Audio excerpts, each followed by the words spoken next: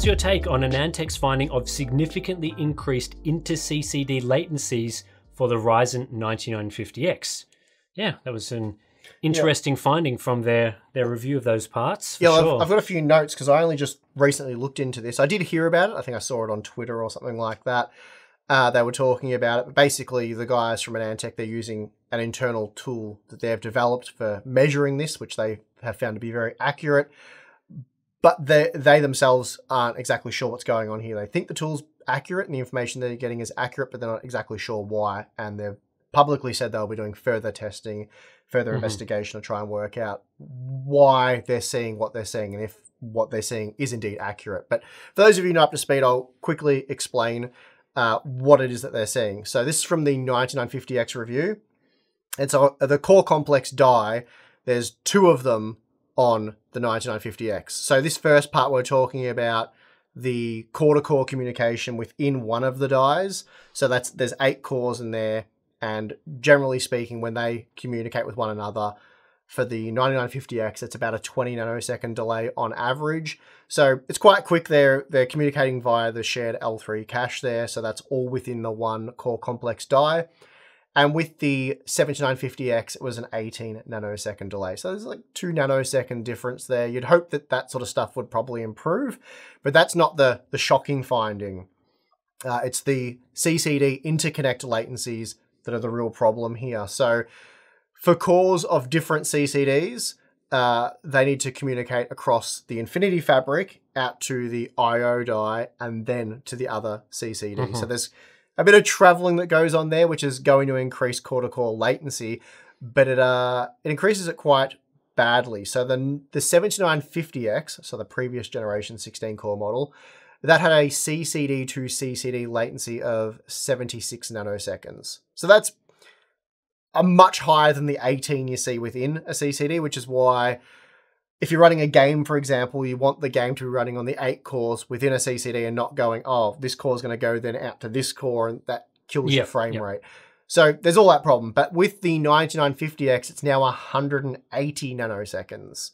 So we've gone, it's basically a little over double the time delay for core communication between CCDs. You know, ANANDTECH has speculated this could be a problem with AMD's processor power management provisioning driver, or perhaps it just is an issue with the Zen 5 architecture. So they're not sure exactly what the problem is there. As for our speculation on what the problem could be, yeah, look, it could be something as simple as a chipset driver that they, you know, the core is going to sleep, and because it's not an extended workload, it takes maybe 100 nanoseconds to wake the core up and then do the pinging that they're essentially doing. So maybe that's not really representative of real world workloads. Hard to say. It's too hard to say. Really, they need to do more testing and dig in and find out A, if the results are accurate, and then B, like, you know, what is the explanation for them. But we haven't really seen. I mean, I haven't dug into this too much and done a whole heap of testing, but generally we've seen gaming performance, which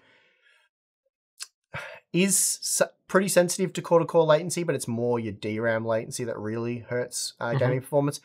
Again, Zen 4, Zen 5, pretty similar. And even with the dual CCD models, I found performance pretty similar. And when the game wasn't scheduling correctly and it was just using cores all over the place, I saw a similar performance hit between Zen 4 and Zen 5 in terms of FPS. Again, I haven't done a whole heap of scientific testing to really confirm that, but based on when I was seeing that, it didn't look alarmingly low or anything crazy like that. So yeah, you'd expect when the latency is more than doubling from Zen 4 to Zen 5 that it would have a significant impact for gaming in those scenarios. Yep. And the fact that you're not seeing that, I mean, I'm not saying that that testing is inaccurate, but it might just be that in certain other workloads, the latency isn't as high, or that isn't a limiting factor for gaming as one angle as well. Again, I'm not saying it doesn't affect gaming performance either. I'm just saying I did a little bit of testing because there was the whole core parking thing and all that issue before the reviews went live. So I do a fresh install anyway, and install the chipset drivers and do all of that. So my data from the get-go was fine.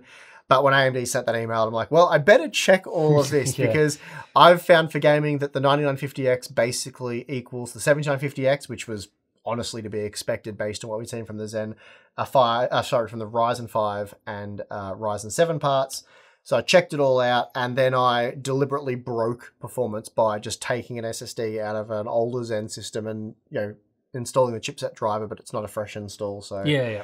and it behaved exactly as I would expect a 7950X to behave. So anyway, I don't really have any additional insights or theories, and I'm not even convinced that this is a huge problem, at least for the testing and stuff that we're interested in. But interesting nonetheless.